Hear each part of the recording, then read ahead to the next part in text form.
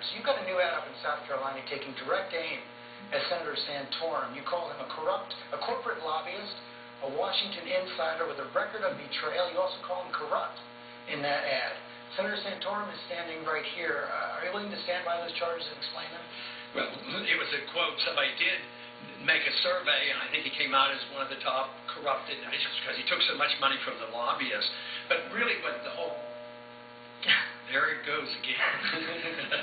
They caught you not telling the truth, Rob. But really, what really counts is his record. I mean, he's a big government, big spending individual because, he preached the fact that he wanted a balanced budget amendment but voted to raise the debt 5 times. So he is a big government person. And we as Republicans know something about right to work. He voted against right to work. He voted along with No Child Left Behind to double, the size of the Department of Education. And he also voted for a prescription drug program. So he's a big government person, along with him being very associated with the lobbyists and taking a lot of funds. And also, where did he make his living afterwards? I mean, he became a high-powered lobbyist in Washington, D.C., and he's done quite well. We checked out Newt on his income. I think we ought to find out how much money he's made from the lobbyists as well. A lot of charges there, Senator. Yeah, I was going to say, do I have 20 minutes to answer these? Let's talk about the corruption issue. The group that called me corrupt was a group called CREW. If you haven't been sued by CREW, you're not a conservative. CREW is this left-wing organization that puts out a list every election of the top Republicans who have tough races and calls them all corrupt because they take contributions from PACs. It's a ridiculous charge, and you should know better than to cite George Soros-like organizations to say that they're corrupt. So that's number one. Ron, I'm a conservative. I'm not a libertarian. I believe in some government. I do believe that government has, that as a senator from Pennsylvania, that I had a responsibility to go out there and represent the interests of my state. And that's what I did, to make sure that Pennsylvania was able, in formulas and other things, to get its fair share of money back. I don't apologize for that any more than you did when you earmarked things and did things when you were a congressman in Texas. As far as the money that I received, I think I'm known in this race, and I was known in Washington, D.C. as a cause guy. I am a cause guy. I care deeply about this country and about the causes that make me, that I think are at the core of this country. And when I left the United States Senate, I got involved in causes that I believe in. I went and worked at the Ethics and Public Policy Center and wrote on the cause of Iran and wrote and lectured all over this country. I got involved with a healthcare company. Why? Because I was afraid of what was going to happen, and I was asked by a healthcare company to be on their board of directors.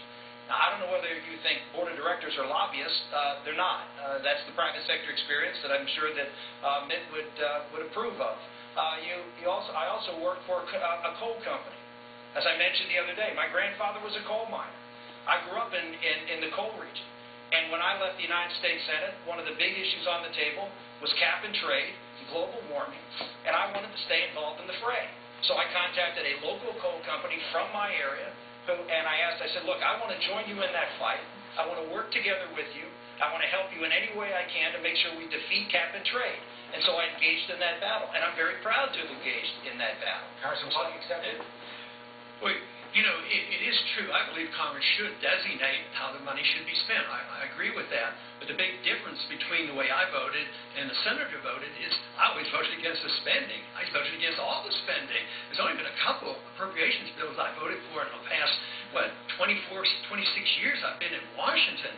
So you're a big spender. That's all there is to it. You're a big government conservative. And you don't vote for, right to work and these very important things, and that's what weakens the economy. So to say you're a conservative, I think, is a stretch. But you've convinced a lot of people of it, so somebody has to point out your record. I think I have an opportunity to respond here. I convinced a lot of people of it because my record is actually pretty darn good.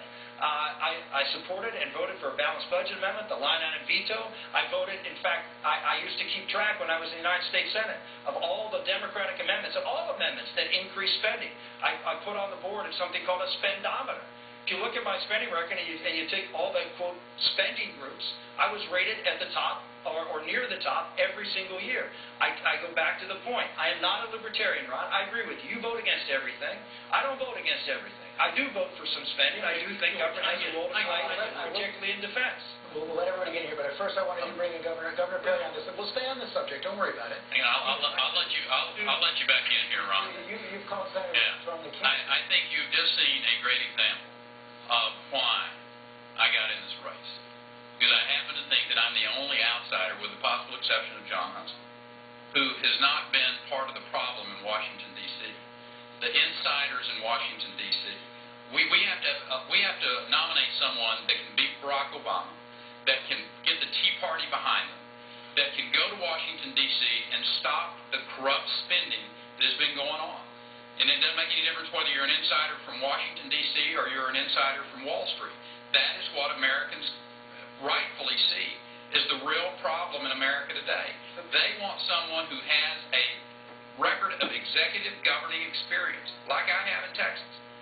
I've been the commander-in-chief of 20,000-plus troops that get deployed. I have been the governor of a state that has created 1 million net new jobs.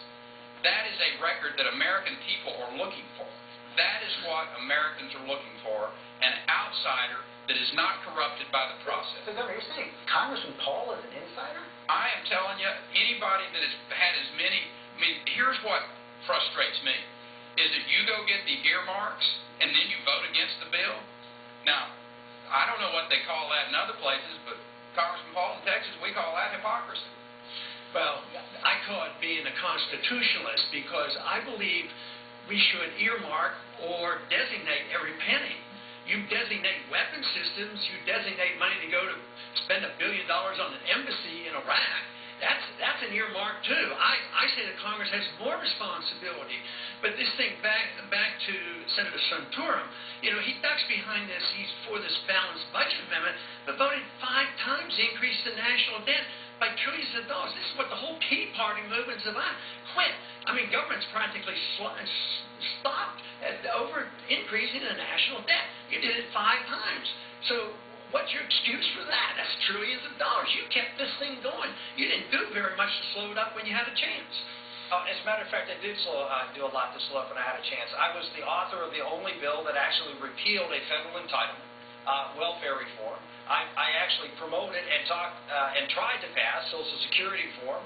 I worked on Medicare and Medicaid. I was one of the only guys out there in a time, Ron, when we were running surpluses, that was out there talking about the need for long-term entitlement reform, which is where the real problem is. When the government runs up a tab and you don't have the money no longer to pay, then you have to increase the debt ceiling. But every time we tried to tie it with reducing spending. We're at a point right now where we've blown the doors off of it. And as you know, back in the last go-round, I stood up and say, no, we shouldn't increase the debt ceiling because we've gone too far. But routine debt ceiling increases have happened throughout the course of this country for 200 years.